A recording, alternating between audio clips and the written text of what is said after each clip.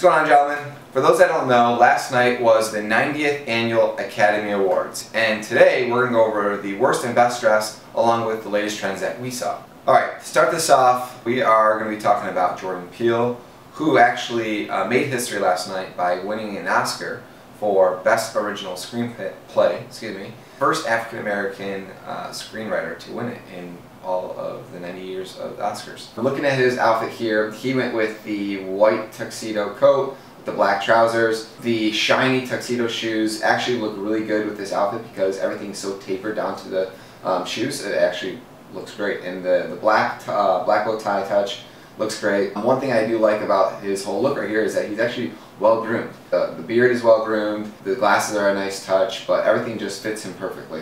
So for our next gentleman, we are looking at Miguel, who actually performed on stage last night. Great performance, but let's take a look at his red carpet look. So at first when I look at this, I thought he initially was wearing a cape, but it looks like it's just a overcoat that he's just having hung off his shoulders.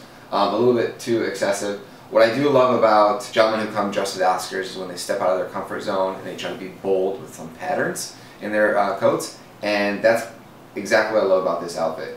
His entire coat has this beautiful like textured sequence to it, which makes it pop, and he stands out. Alright, so here we have Tom Holland, our young Spider-Man. So if you look at this outfit, one thing you'll notice is his jacket. It's not like your typical tuxedo jacket or suit jacket. This is a double-breasted jacket, which you'll see on one side of the coat it's brought over a little too much. Usually when I see double-breasted coats, you see more of the shirt underneath than the tie, so it seems a little bit too high for a double-breasted coat, but, you know, once again, he pulls it off, you know, well-tailored outfit.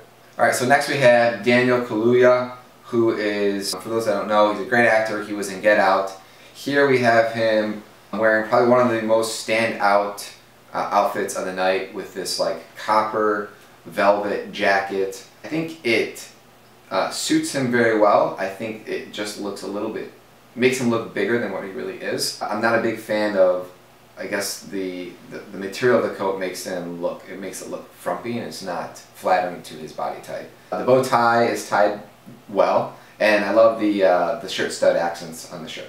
My favorite of the night, and our next gentleman on the red carpet, was Common. Okay, so what's not to like about this outfit? First of all, the velvet stripe going down the pants, down to the velvet shoes. I love when people step out of their comfort zone and they don't do like shiny, glossy dress shoes. He's got the velvet shoes, and then he's got the accent on the pants to match the velvet shoes, and then the coat, the wide peak lapel that's got the velvet look to it, and then of course the lapel on the peak, right? That's just the perfect touch to the outfit. Everything fits him so well. He just pulled this off amazing. Alright, so next we have Timothée Chalamet, who was nominated for an Oscar in a leading role. I always love the all-white look, especially with the white bow tie. Here's what stands out to me the most. He's got on some leather Chelsea boots, and I'm a big fan of leather Chelsea boots, so that just made the entire outfit pop, right? For me, that was like the icing on the cake.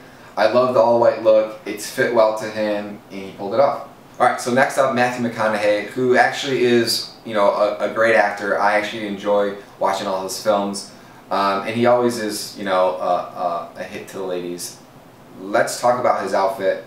Well, let's not talk about his outfit because he looks good in his outfit.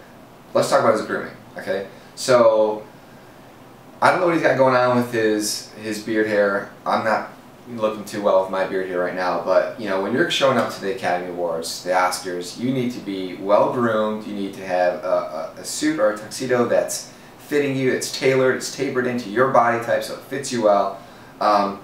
He just, you know, forgot to shave the neck hair off, and it just looks horrible, and you can tell it just, and he's not someone that grows a really great beard anyways. It's very patchy and it just grows in long and stringy, so for him to not have groomed himself before the show, that was a big mistake, Matthew. Alright, so next we have Chadwick Boseman from Black Panther. He probably had one of the most diverse looks and most untraditional looks at the Oscars last night. So he doesn't have a collared shirt. The jacket has some incredible details that go from the shoulder.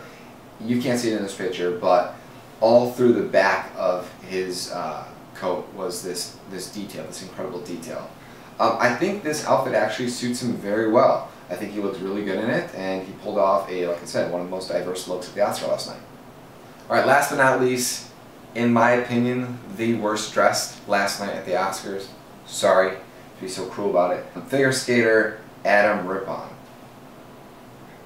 And I'm going to rip on that outfit horribly because I don't even know where to start. I don't even know what's going on here. I get it's supposed to be some sort of like abstract design in fashion, but the leather suspenders crossing over traditional suspenders, the leather bow tie, the leather clips from a suspender connecting the jacket.